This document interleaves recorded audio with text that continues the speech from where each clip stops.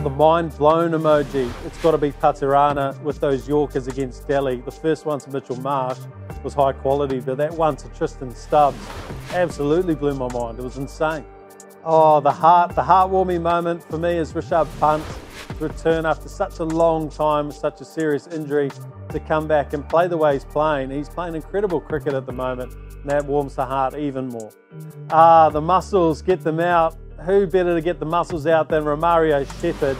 That last over was absolutely insane, particularly to do it in your first game for Mumbai with the bat. What a great performance, Romario.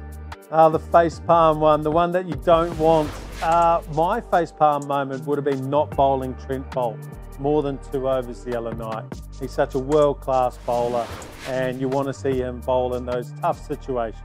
Angry, frustrated. Well, as a bowler, I feel very frustrated for all those bowlers out there bowling wicket-taking deliveries and their fielders not backing them up. The amount of drop catches we've seen in this IPL has been astonishing, and that's my frustrating one.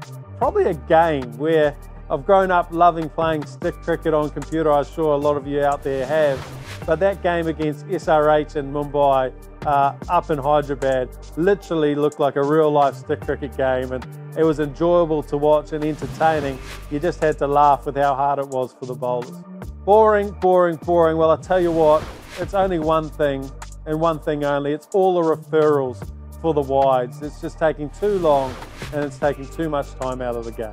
Shocking or surprising? Well, I'll tell you what, it's surprising me how great the impact sub has been and how it's given a lot of young players an opportunity.